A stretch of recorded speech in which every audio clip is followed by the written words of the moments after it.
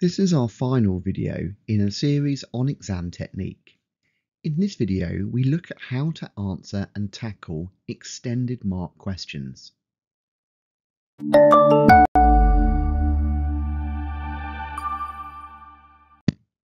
Most exam papers will have extended answer questions worth 8 or more marks. Now, don't get thrown by these questions. They're designed to test higher understanding and to provide you with an opportunity to really demonstrate your knowledge.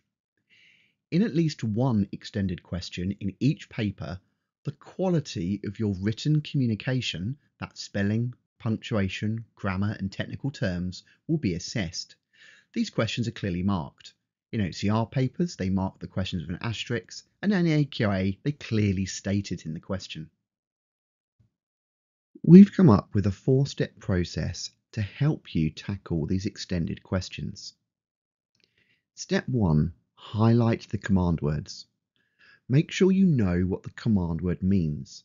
Remember, command words are guides in the question which identify how the question should be answered. Our first video was all about command words.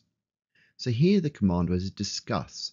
That means give an account that addresses a range of ideas and arguments. Step 2. Highlight other parts of the question that are important. The question is asking you to talk about the effects on young people, so make sure to talk about this. However, check carefully, it's not that simple. You could still get sidetracked if your answer just becomes about the effects of the internet on young people. This question is asking you to be more specific. You must isolate your answers to talking about the effects unrestricted access to the internet has had on young people. So we've highlighted those parts of the question as well. Step 3. If the question has a scenario, then identify it. Don't forget that your arguments and examples must directly relate to the scenario you are given and not just everything you know about a topic.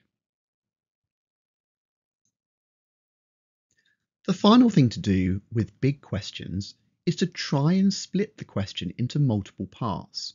This is often very easy to do. So if we look here, we can see there are actually 2 questions here, a discussion of the social effects and a discussion of the ethical effects. The examiner will expect you to divide your response equally between these 2 parts, so you can't focus too heavily on one over the other.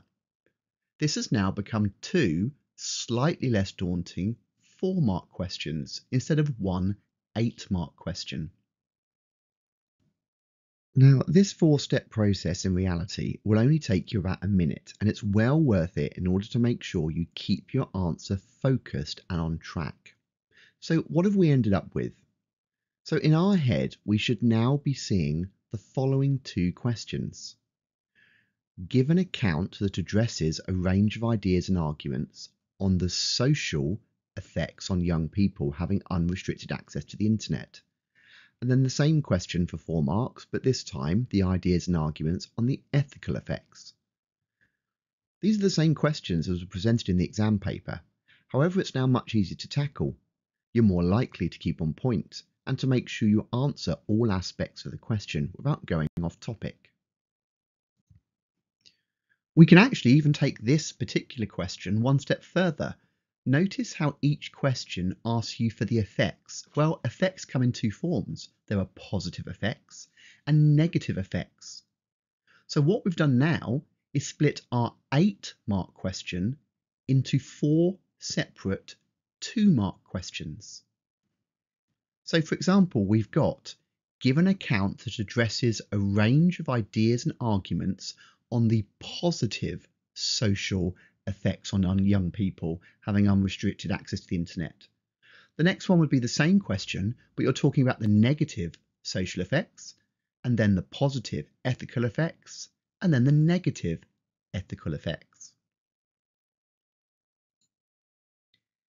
You can now create a writing frame to make it easier to answer all parts of the question.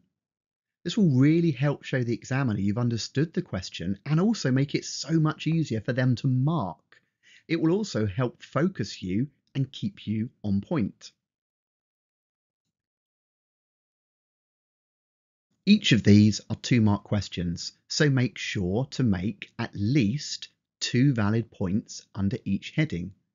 Again, it's actually okay to use bullet points to help you split out your different points. You don't have to write in paragraphs. Just remember that some of these questions are marked on the quality of your written communication, so make sure to write in full sentences and check your spelling and your grammar. And finally, don't panic when you see these extended questions. Be confident. Take your time to break the question down. Make a writing frame. Address all the important keywords in the question. Use any appropriate subject-specific terminology. Make sure you use examples and they relate to the question scenario. Be concise and don't repeat the question. Double check your spelling, punctuation and grammar, and make sure your handwriting is easy to read.